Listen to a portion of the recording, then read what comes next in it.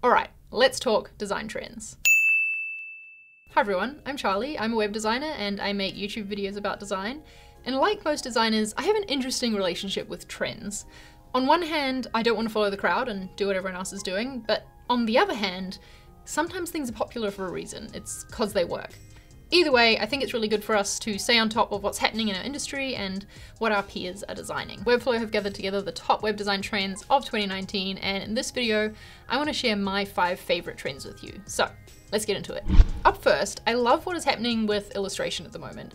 It wasn't too long ago that it felt like everything was flat. Every illustration you saw was like this flat design style.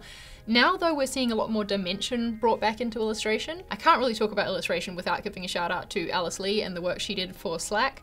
Her cutout illustration style has really taken over the industry, but one of my favorite trends for 2019 is the way people are pushing this cutout style. We are seeing photo collages like these ones from Medium and Intercom.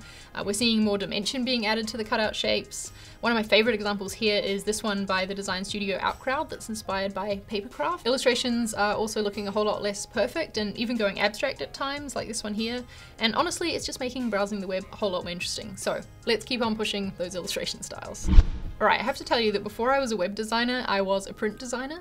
So I'm loving seeing how a lot of websites these days are utilizing super large type. It looks very dramatic, doesn't it? And usually you can only fit 1 or 2 words per line when you really ramp up the font size like this. So that means that you process a sentence in pieces rather than like seeing it as a whole. Check out this example here on HuffPost. This is what you see above the fold on my MacBook. So you've really got to scroll to read that whole headline. This is definitely a really common way of setting type and creating hierarchy in print. So it's cool to see it being brought over to the web and letting that copy take up a lot of screen real estate. Speaking of print design, CSS Grid is another one of my favorite trends for 2019 because it gives you this freedom and flexibility with your design that previously you could really only get if you were designing for print. If for some reason you haven't heard of CSS Grid, then get this, it allows you to center things both vertically and horizontally. What? And just in general, it allows you to be really creative with your layouts and create cool stuff like this site here. Despite how great it is, it's not being utilized all that much yet. According to Chrome platform status, just 1.5% of page views use CSS Grid. And I can see why, because if we look at this cross-browser support graph here, it's not totally there. And because it's still fairly new, that means a lot of the larger sites haven't been refactored to use it yet. But if you are starting a new site, I definitely recommend you check it out. Okay, if I say to you, software marketing website, I'm going to bet that you might picture something like this. Last year though, us designers started to get sick of this heading on hero image trope and we moved on to this. We've put the text and the CTA on the left and an image on the right. I'm not just making fun of other designers here, by the way, I've used this layout too. There is a good reason why so many sites use this layout for their header section though. It's easy to read, it's a good clear introduction to the product, and it makes the CTA super easy to find. So we're going to be seeing a lot more headers like this in 2019. Here's another trend that I've definitely taken part in, overlapping all of the things. You've probably heard of card-based design where we'll group elements together that are related.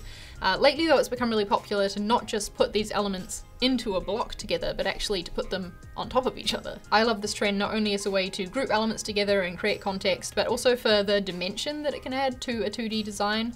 Similar to some of the illustration styles I showed you earlier, overlapping things can give like a collagey effect and really create a lot of depth. In 2019, we're going to see a lot more exploration into overlapping things like this and grouping elements, and I'm excited to see what that brings. So those, my friends, are my 5 current favorite web design trends. If you want to hear about more though, you should definitely go check out this post here over on the Webflow blog, where they've rounded up the top 20 web design trends for 2019. Give it a read, see how many you've intentionally or accidentally taken part in. Like I said, there's several on this list that have made their way into my designs. Alright, thanks for watching everyone.